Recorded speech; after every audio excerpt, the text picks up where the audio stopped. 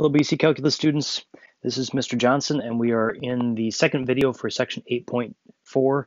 We're talking about the ninth convergence test, which is on absolute convergence, and this is on page 53. So we're right in the middle of the page. We did the example number 6 in the last video, and now we're going to jump into this idea of absolute convergence. And this idea can be a little bit confusing at first. It's very important how you work with the terminology. And so that's the part that I'm going to try to stress, and I'm going to try to show you the different elements of that. So first of all, we've been talking about simply just convergence and divergence up to this point with series. And we're going to dive into now the ninth test, which talks about the idea of absolute convergence. And along with absolute convergence, we have to also discuss the possibility of conditional convergence. And so I'm gonna come back to the harmonic and the alternating harmonic in a moment. Let's just take a look at the test really quickly. So the ninth test is on absolute convergence, and it says that a series A sub n is called absolutely convergent if the series of the absolute values, so in other words, if you take the absolute value of A sub n, is convergent. Okay, so in other words, if a series is convergent and doesn't converge when we take the absolute value of terms, the series is conditionally convergent.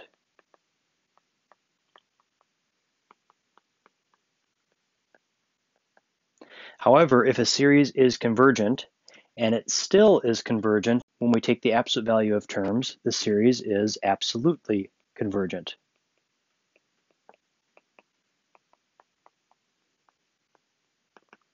So up to this point, we've looked at, for example, let's move up to the information right above. We've looked at the alternating harmonic, for example. So the alternating harmonic is going to be the series -1 to the n over n as n goes from 1 to infinity. And we've said that this is a convergent series, which is still true. Nothing has changed there. So this is convergent. We now know that there's a reason for this. Excuse me. We have the 8th test, which is the alternating series test. So we could say that this is convergent not just by memory now or by definition, but by the alternating series test. Okay, so we know that it's convergent. Now the question is, what if we had to determine whether or not the alternating harmonic is either conditionally convergent or it's absolutely convergent? And so what we would do with this is that we would take the alternating harmonic, and actually I'll move over here, and we would take the absolute value of the terms. Now think about it for a moment. If you took the alternating harmonic and you applied the absolute value, you would get the harmonic series, which is simply just the series 1 over n. Now we know this is divergent, partially due to just the definition, because we've talked about the harmonic and how it's divergent, but we can also claim that it's divergent by the p-series test.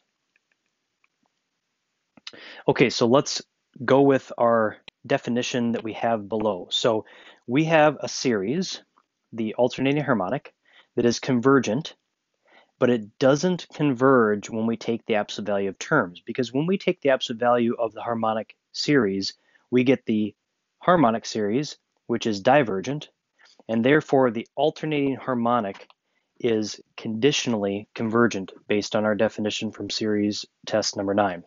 So we're going to put conditionally convergent. Okay, again, the concept is a little bit challenging, so we're going to dive into a couple other problems and try to organize the idea of absolutely convergent and conditionally convergent. So let's look at the next page. Oh, and let me just outline really quickly this idea at the bottom. It says if a series is absolutely convergent, then the original series must also be convergent. However, if a series is convergent, it does not have to be absolutely convergent. So what this test allows us to do is it allows us to apply the absolute value and test convergence. If we apply the absolute value and we find that the series is convergent, that means that the original was as well. However, if we apply the absolute value and it diverges, we have to go back and test the original. So it allows us to test series that are a little bit different or a little bit more challenging than we've had up to this point. And I'll try to show you some examples in just a moment. Let's go on to the next page. Okay, we're looking at example 7 now. It says, consider the series, is it absolutely convergent?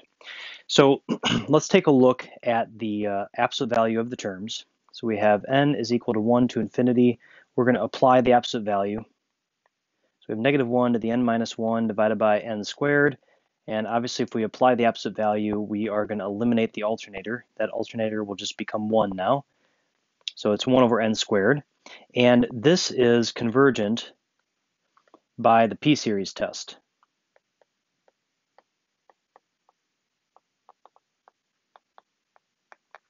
So when we take the absolute value of the terms, we get a series that is convergent, in this case by the p-series test. Then we can state that the original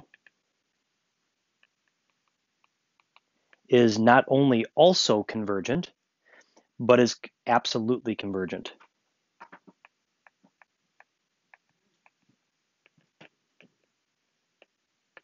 So again, let me just reiterate. So when we state that this original series is absolutely convergent, what we mean by this is that the original series that we have given in the problem is convergent. By the way, we could prove that it's convergent by the alternating series test. Keep in mind when I say that series is convergent, I'm not claiming absolute convergence or conditional convergence. I'm just claiming simple convergence. So what I'm claiming is that this series is convergent, which is one of the meanings behind absolutely convergent, but also that the absolute value of the terms is convergent. So again, absolute convergence is just another way of possibly showing convergence. Okay, let's take a look at the next one. Now in this case, it's difficult to apply a different test to this problem because as you list terms, so for example, let's say that n is equal to 1. So we have cosine of 1 over n squared. Cosine of 1 is positive. Oh, sorry, back up. Cosine of 1 over 1 squared, so 1. The value of cosine of 1 is positive, okay? The next term would be cosine of 2 over 2 squared, which is 4.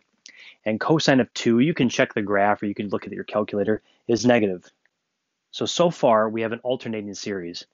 The next term is cosine of 3 over 3 squared, so 9. It happens that cosine of 3 is also negative. And again, you can check your calculator or you can just think about the graph of cosine. So all of a sudden, we have a positive term and then a negative term and then a negative term.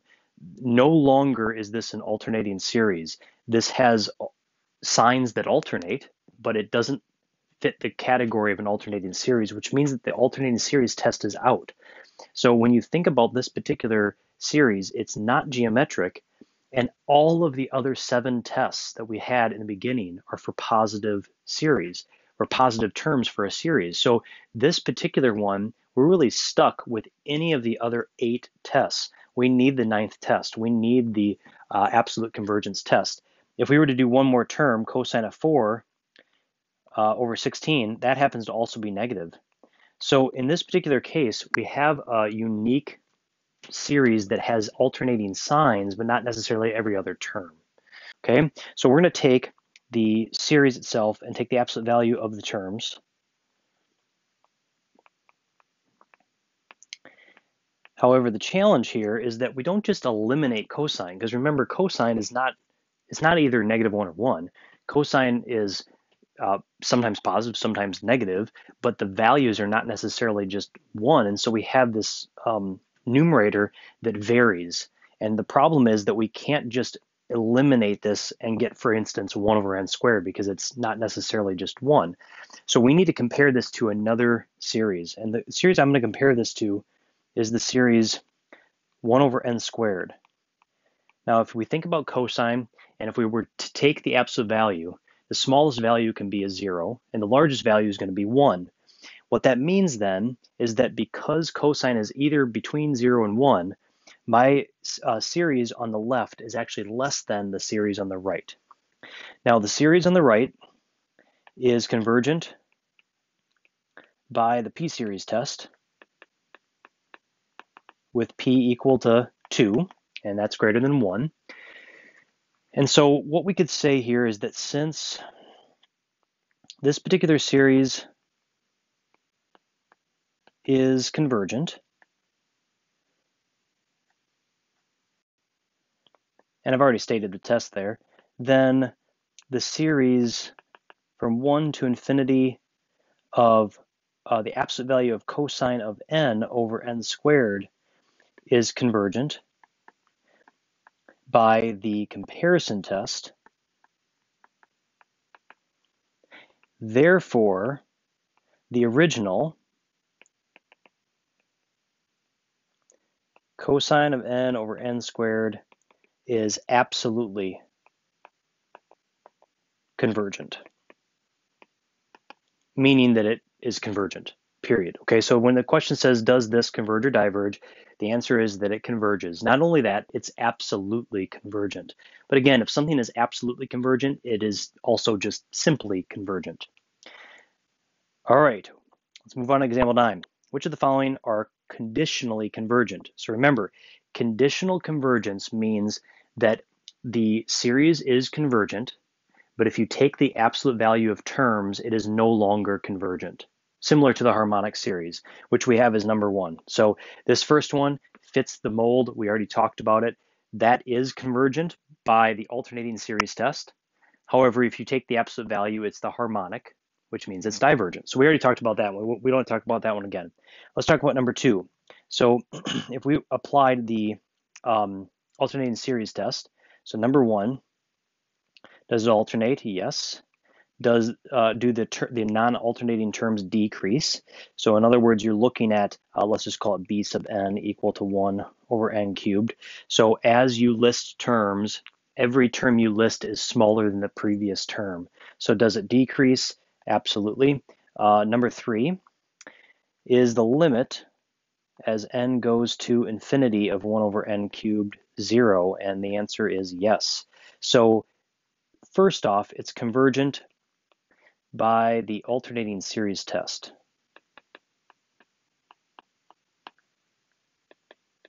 Okay, so we know for sure that it converges. The question now is, does it converge if we take the absolute value of terms? So I'm going to just do this below, I suppose. So we have the original, however, we're going to take the absolute value of the terms, giving us the series 1 over n cubed. That one is convergent by the p-series test. Therefore, the original series is not only convergent, but when we take the absolute value of terms, it's also convergent, meaning that this original series that we have for number 2 is absolutely convergent.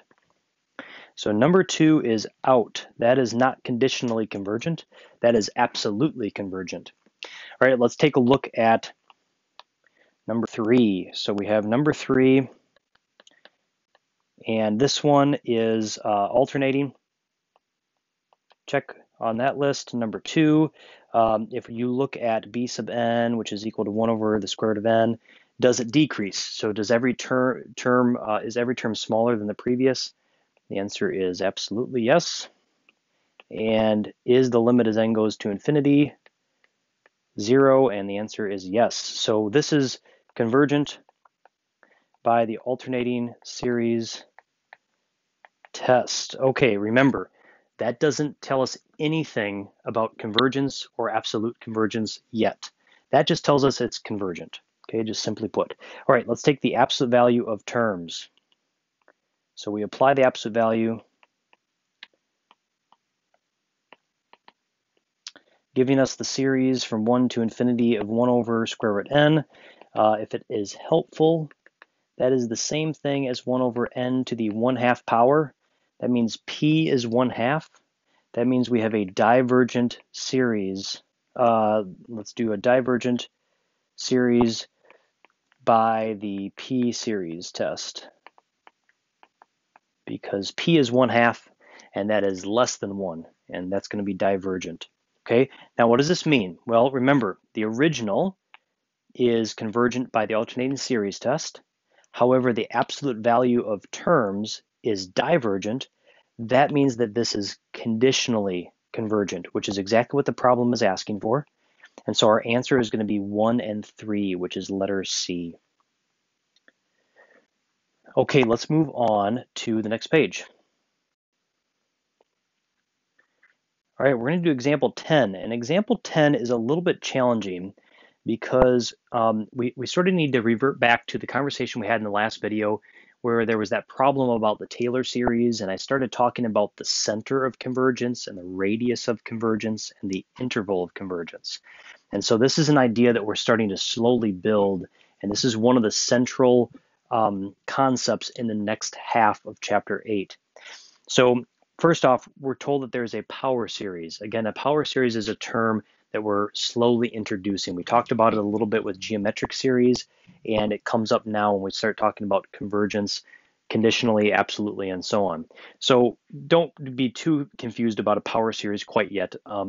Power series is going to be a polynomial representation, basically. But either way, what we have is a sub n, which is just a series generator, times x minus 1 to the power of n. Now, again, we talked about the center of convergence. When you have a power series, so maybe this is sort of just a side note here, and I'll remind you about this again later. But if you have a power series, it's going to be in the form of this generally, okay? Now, it might look different, but it's going to be generally that form. And the a sub n is going to be just the series generator as you work through every single term. X is going to be the variable of change, which means that you're going to have some sort of some sort of interval, and X will fit on a certain interval, which will cause either convergence or divergence. The one thing I want to really point out that's really important is that this is going to be representative of the center. So in other words, in this problem, the center is often called A, but it doesn't need to be, okay? So don't worry about that. If it's called something different, that's fine. But A is going to be equal to 1. In other words, if you plug in 1, you get 0. That's going to be the center of this particular series. So we have a center at 1. I'm going to draw a little picture to try to help us analyze this problem. And this is a really important concept, and we'll do a few more like this. So we have a center at 1, and we have information about x equals 5. So 2, 3, 4, okay, that's going to be 5.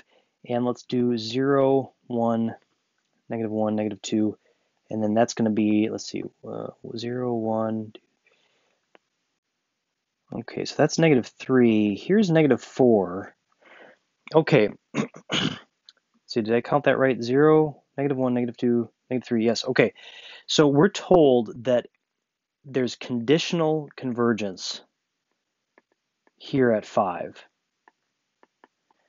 Now, what does that mean? Well, we're really being told indirectly something about the interval of convergence. So in this particular case, we know that if there's a series that is convergent at 5 in this example, and it's conditional, that means that everything in between 1 and 5, in between the center and 5, is convergent. It has to be by definition. However, if you move the same amount of space out on the other side of the interval, so in other words, if you're looking at going, let's say here, out to negative 3, which would be the same length, at 3, it will not be convergent because at 5, it's conditional convergence. So conditional convergence means that that's kind of the end of your interval, and on the opposite side of the interval, there's going to be divergence. So in other words, in this problem, they're telling us that the interval of convergence is when x is in between 5 and negative 3. Sorry, I wrote that wrong. Hold on here. We're not including negative 3. So 5 and negative 3. 5 is included because there's conditional convergence, and negative 3 is not included because of the fact that 5 is conditional. that would then guarantee that -3 is open or divergent. Okay. Now the question is asking us for what is true about -4. Well, since we know that 5 is conditionally convergent, and since we now know that the interval of convergence is in between -3 and 5, where -3 is not included and 5 is included, and 1 is the center, we know that at -4 there is divergence because it is outside of the interval of convergence. So the answer is going to be C. This concept is pretty deep, and it's going to take a little while to grasp. So we'll continue to work on this idea more and more, and I'll talk about the radius of convergence again in a little bit. Okay, let's try example 11. So 11 says, which of the following is absolutely convergent? So remember, we're looking for specifically, if we take the absolute value, is it convergent? So we're not going to waste time looking at any individual ones as they're written. We're just going to simply take the absolute value right away, because we don't care about the first one. We just care about what happens when you get rid of the alternator. This is divergent by the p-series test. The next one is 1 over square root of n, or n to the 1/2. We already talked about one really similar to that. That's divergent. Same thing by the p-series test. Next one, we have the series n over n plus 1. And the first thing I would do is take the limit of this, which is n over n plus 1, which is 1. That is not equal to 0, so that's going to be divergent. That would be technically the nth term test, or our very first test. And then the last one, take the absolute value, and you get 1/2 to the power of n, and we're really hoping this is the answer, because we basically said a, b, and c are gone. This is convergent by the geometric series test, because r, which is 1/2, the absolute value of that is less than 1, which is our definition of convergence. So that's going to be letter D. Okay, that does it for this video. The next video will be on the ratio test, your very last test. Thank you.